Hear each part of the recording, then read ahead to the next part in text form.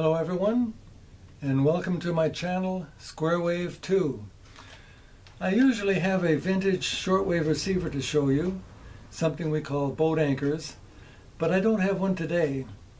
Instead, I'd like to show you a little project I put together just for the fun of it. It is the great-great-granddaddy to every radio receiver, past, present, and future. And here it is. The famous Crystal Radio AM receiver. This was absolutely state-of-the-art in 1920.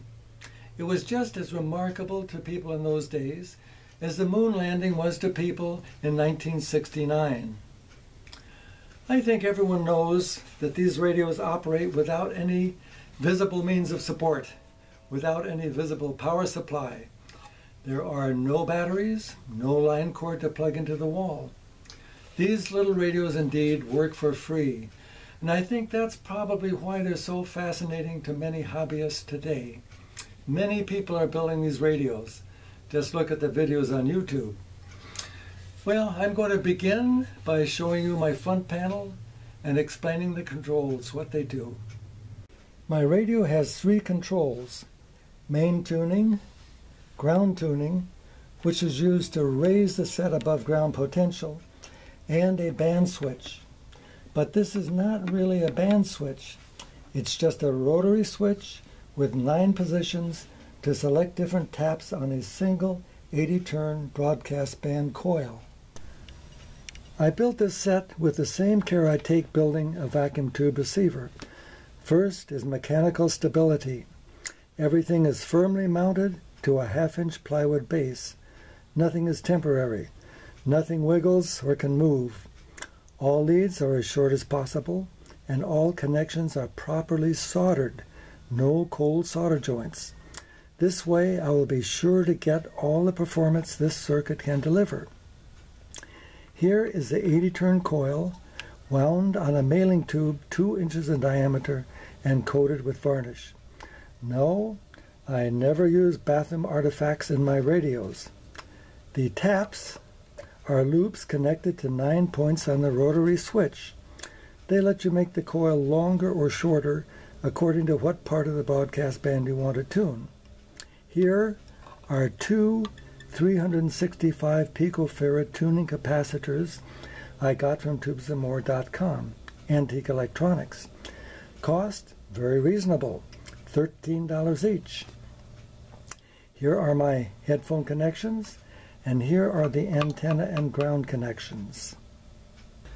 Here is the very heart of a crystal radio, the crystal.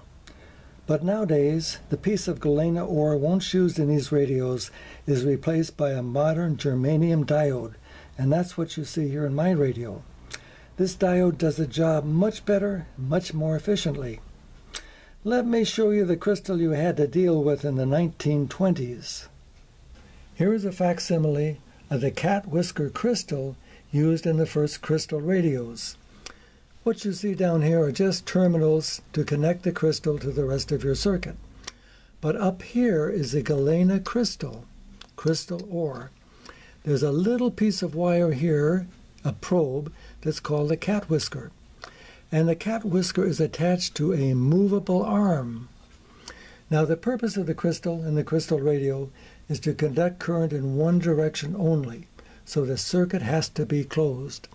In other words, the cat whisker has to contact the crystal. Now, sure enough, there's a problem with this. Not all spots on the crystal will work. A lot of them are simply dead. So what the operator has to do is search around with his cat whisker, moving the probe until he finds a spot that works. And then, of course, if you jar your radio, you lose your spot and have to start all over again. I used this very crystal setup in the radio I showed you before, just as an experiment, and I found it very tedious and very clumsy. So I went back to what we have here, the modern solution, the germanium diode. All you do is install it and forget it. If you would like to learn more about the crystal radio and the function of the crystal, or build your own crystal radio, I have a recommendation for you. Here is a great little book.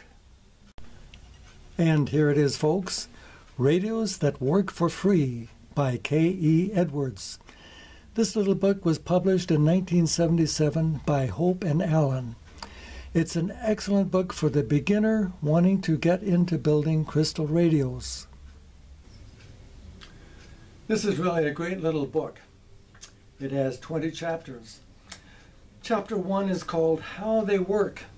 Mr. Edwards explains basic radio theory with emphasis on the crystal radio receiver in a simple, clear way that's easy for anybody to understand. Chapter 2 is parts, where he talks about all the parts necessary to build your crystal radio and where you can find them. And a lot of them can be salvaged from old tube televisions or tube radios. The next chapter is antenna and ground, detectors, phones. Then he goes through a series of chapters, each one describing a specific part from your radio. Coils, capacitors, switches, so you have a good understanding of each part, what it looks like and what it does. Chapter 13 is tools, where he even describes the basic hand tools necessary to build your crystal radio. Now in this book there are 3 projects you can build, 3 crystal radios. The first one is a simple basic crystal radio you might want to start with. The second one is a more complicated crystal radio, and this is the one I chose to build. This one is complicated by the fact that you have to wind a special coil with looped taps. I'll get into that in a minute. The third project, believe it or not, is a short-wave crystal radio. Now I have copied the diagram from page 100 showing the radio I built, and I'd like to let you see it now.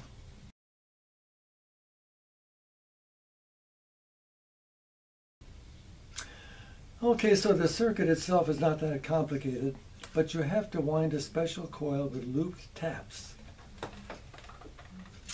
And here's another one I wound. This has 80 turns on a 2-inch mailing tube, and it has a series of taps, which are actually loops. These taps have to be made as you wind the coil, which is kind of tricky. It can be difficult, it can be hair-raising, it can be very disappointing if you don't know what you're doing. Now I have developed my own special system for winding a coil and making the taps. I'm going to show this to you in a future video. Now unfortunately this book may be out of print now, I'm sure it is. It was first printed in '77, but it does show up on eBay occasionally, and if you see it, please go ahead and get it. It's worth the effort. Mr. Edwards is so considerate, he has even provided in the back of the book some dial scales you can cut out and paste on your own radio. Pretty neat. I will just bet that somebody is waiting for a demonstration, and I won't let you down. Now I realize that no one is wearing headphones, so I have enlisted the help of my trusty Heathkit signal tracer IT12. I built this particular unit myself in 1960, and it served me well for many years. It's going to act as an audio amplifier for the crystal receiver, and the crystal receiver is hooked up to my long wire antenna on the roof and to a good cold water pipe ground. Now of course reception is better in the evening hours or at night, and here it's noon, but let's see what we can tune in.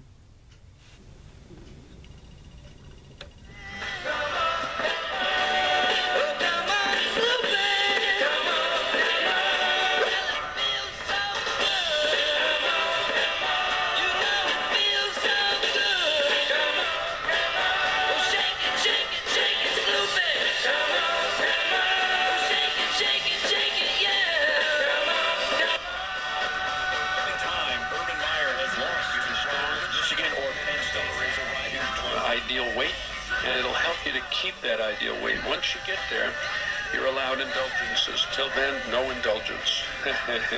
So the meal starts, the cooked food meal starts with 2 quantum digest. At the end of the meal, you have about 4 of the betaine hydrochloride.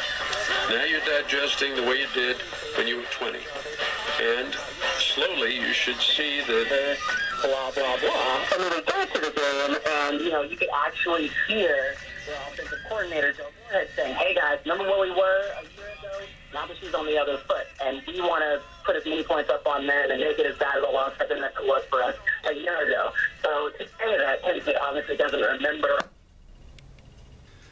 Well, that's it, folks. Pretty darn good. 3 loud, clear stations with good separation. And you heard them first here on Square Wave 2. The next thing I'd like to talk about is what you're going to use to listen to your crystal receiver. It's not going to be any kind of a speaker, I can tell you that. Remember, the crystal radio has absolutely no amplification. What you hear is just what is coming through the ether from the transmitting antenna. Now, a lot of people use these little crystal earplugs to listen to their radios, and they work pretty well, and they're very inexpensive. But to listen to your radio the authentic way people did in the 1920s, you will need a pair of high impedance, high quality, vintage headphones, something like I have here. These phones were probably made around 1920 by the Brandes Company, B-R-A-N-D-E-S. They are high impedance, very high quality, do an excellent job of reproducing what your crystal radio set is receiving.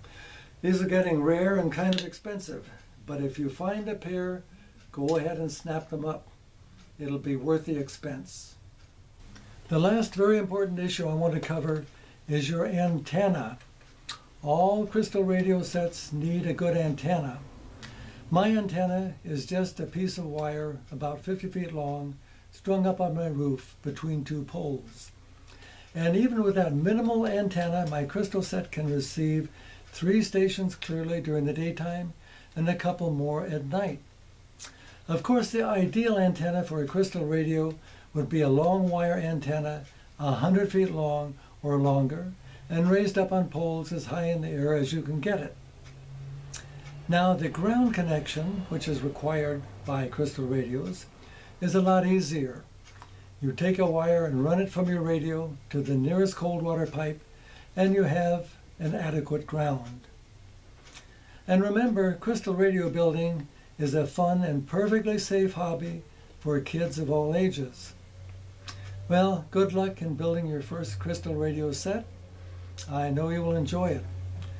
That's all for the radio that works for free. Thank you for watching, and I'll see you again next time.